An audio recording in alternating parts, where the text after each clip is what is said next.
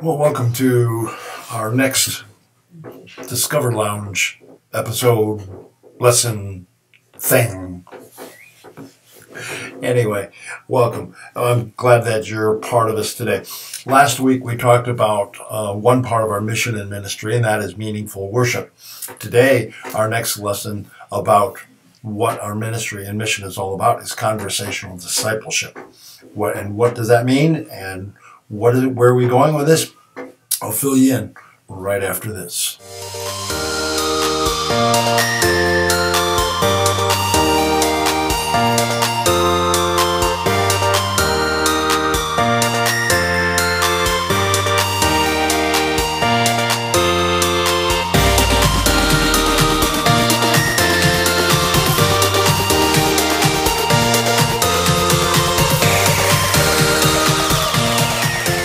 Welcome back to our next episode on conversational discipleship here in Discover Lounge.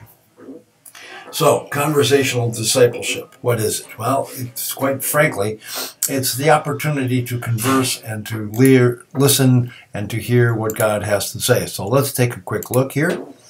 Conversational discipleship. Now, I apologize again for the graininess of the photograph, but that's a clip from a movie, and it is Jesus and the two disciples walking alongside each other down the road to Emmaus on the day of the first Easter celebration, conversing, talking with one another, sharing all that Jesus had to teach them and the like.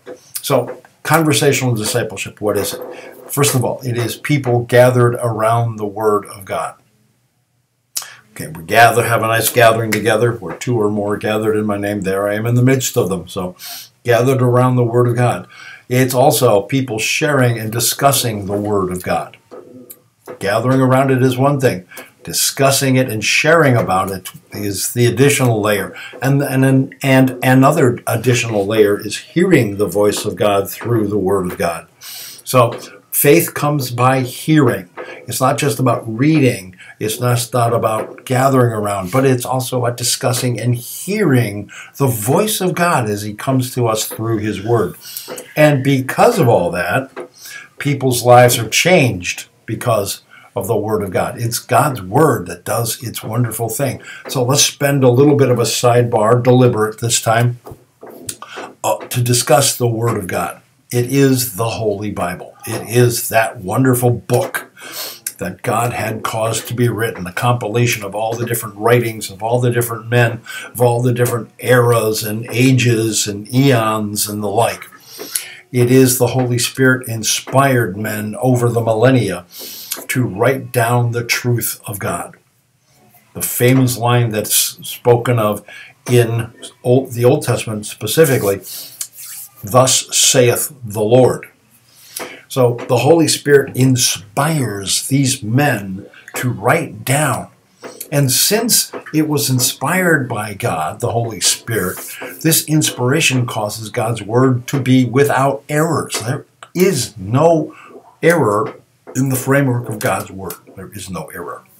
Also, the Word of God is God's tool to change people's lives. There was a figure of speech that I learned while I was at the seminary, talking about the Word of God. It's called the norma normata, the norm that changes lives, fundamentally, the norm that changes people's lives. So, that's definition of number one. What is the Word of God? What are we conversing? What are we gathering around? Secondly, is about disciples and discipleship. Now, a disciple is a person who learns, grows, and puts into practice what he or she learned from their master. Well, we know who the master is. Master is God. And that's what a disciple is. A disciple is more than just a studier. The disciple is more than just a learner. A disciple takes what he or she learns and uses it, develops it, nurtures it, strengthens it, and all by means of the power of the Holy Spirit. Now, discipleship is the actions of being a disciple. So conversational discipleship means it's an action based around conversations you have with one another, all based and founded upon this wonderful Word of God that He has given us. Why is this important. Well, this is bolded for a reason. Jesus commissioned the church to make disciples. I put church in quotation marks because at that moment in time it was only 11 men. Jesus gathers them together, and he said, want you to meet with me on this mountainside. And he says, wherever you are going. Now this is my translation as I see the words of the original language. Wherever you are going, make disciples of all nations, by means of baptizing them in the name of the Father and of the Son and of the Holy Spirit, and teaching them to observe or obey everything that I have taught you. And lo, I am with you always until the very end of the age. So Jesus is teaching us to observe, to obey. That's what a disciple does. A disciple follows. A disciple follows the will of the master, as I said on one of the previous slides.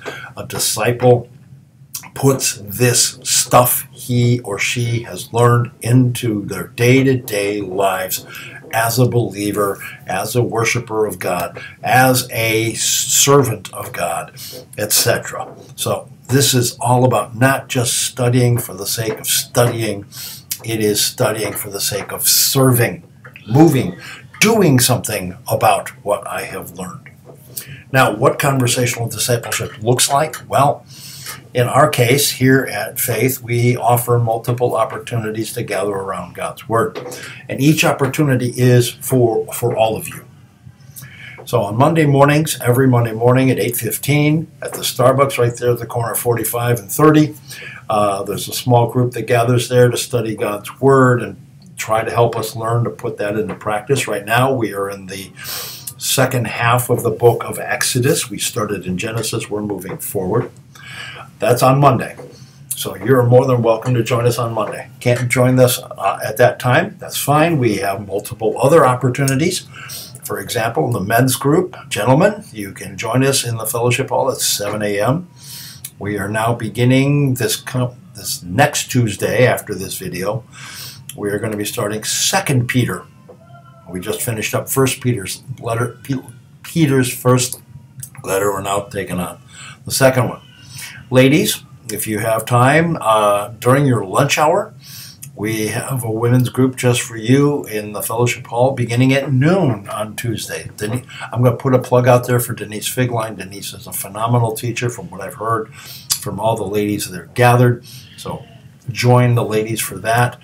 They're working on a book right now called And He Bore the Cross, or something like that, a Max Lucado book. Forgive me for not knowing the title right there. Wednesdays, bring your own bag and Bible. It's a kind of a dinner study. That's starting at 5:30 Wednesday evenings. That's for both all families. When we are not having Lenten soup suppers and services or Advent, when we're not having those, then BYOB&B kicks in. And then lastly, on Sunday, we have children's groups in the elementary building starting at 9:15. We also have adult groups that are in the fellowship hall at 9:15. These are the ones that we currently have right now. You are invited to participate in one or all of those opportunities of conversation around God's Word, conversational discipleship, conversation of life. And if you would like to offer ... meaning if you would like to consider being a host for a study, maybe at your home, if you would be willing to lead a study. You've studied the book of Jeremiah, just I'm using as an example, and you really love what God is saying to us through Jeremiah, and you would like other people to know that. Well, you've got a great opportunity to step forward and say, "Hey, I love to bring people through the book of Jeremiah. Please join me. We've got room on Sunday mornings for that to happen, Or if you want to do it in the framework of your house or another location, that's great too. Wherever we are going, we are making disciples. So we're not locked into a specific location.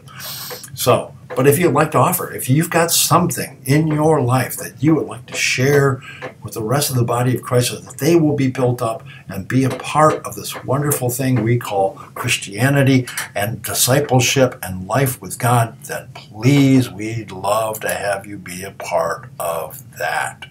So that's where we're at right now. This is a kind of a short introduction to our conversational discipleship. If you have any questions about classes, conversations, opportunities, please let me know in the comment section below. I'd love to talk to you more about this. All right, so next week we will be talking about our third branch of our mission and ministry here at Faith, outreach and service. The opportunity of getting people into the Word of God that aren't a part of the body of Christ at this moment in time. So it's a great, exciting opportunity for you to be in ministry in that area as well. All right. I'd love to talk more about you, but I think that's going to be it for today. Thank you very much for your attention. We will get back to you. See you soon. See you on Sunday. And we'll see you in Bible study at 9:15. We'll see you in children's ministry at 9:15. We'll see you in worship service at 10:30. Have a great day.